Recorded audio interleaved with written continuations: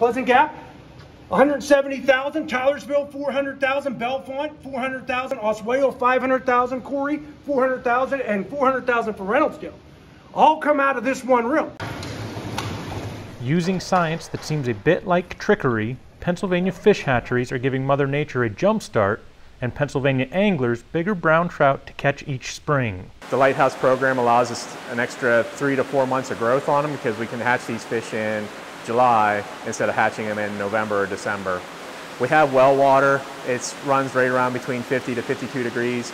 So the extra 3 months of growth is key to us making a size by the following spring.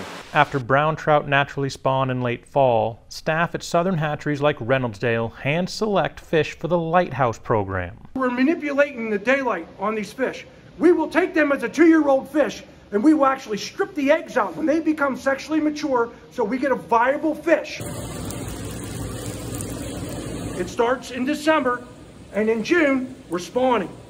Normally we would not be spawning until late October or November. That cuts the time to getting these fish in the water by up to a year. We usually get the eggs in mid-July from the Reynoldsdale hatchery. The fry hatch within 10 days typically of us receiving them. There'll be sack fry, there'll be swim up fry, from the swim up fry to fingerlings, and then the fingerlings go to adults. And those brown trout adults gain a lot of weight. They might only be 10 or 11 inches long, but they'll weigh the same as what a 12 or 13 inch rainbow might weigh. The anglers really like them. I like them too because I fish for them.